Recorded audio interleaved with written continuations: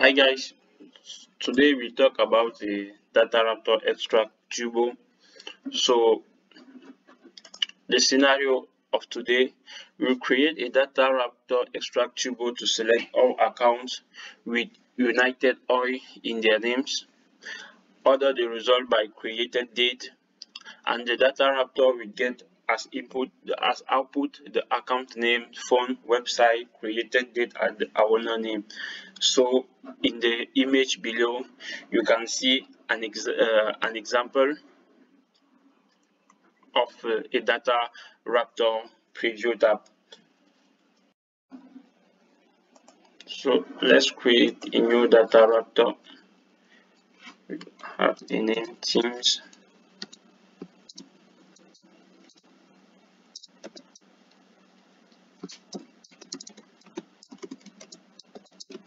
Get all accounts. We will choose a DataRaptor Turbo and keep the type JSON and the output JSON. And we have to know that the required permission is optional. So if you want user to have some permission before execute this DataRaptor, you have to enter the permission name here, and if it is more than one permission, you have to separate every permission by a comma. So let's add this at a description and save.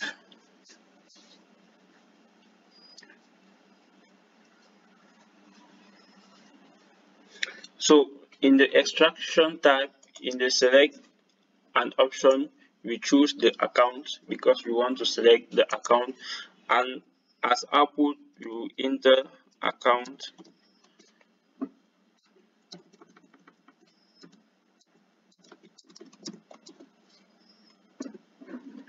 In the filter, we want the names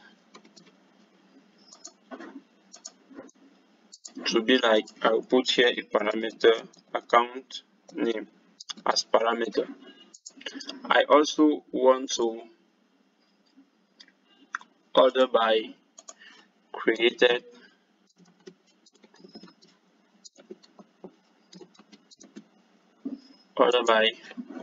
date.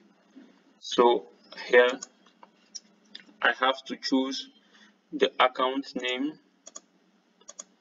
So I have to choose here the account name,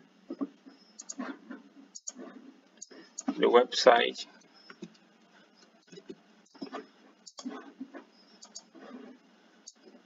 the phone,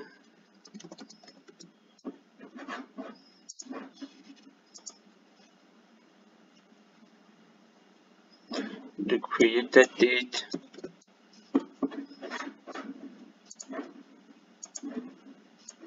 and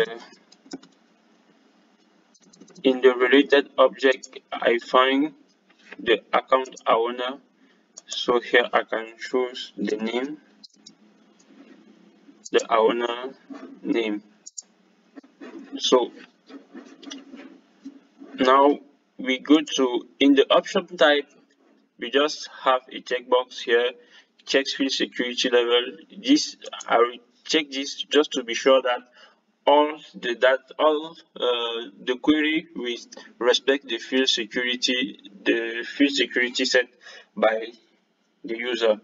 So in the previous tab, I will add a new parameter, account name oil, United Oil, and now I can execute. So you see here in the result,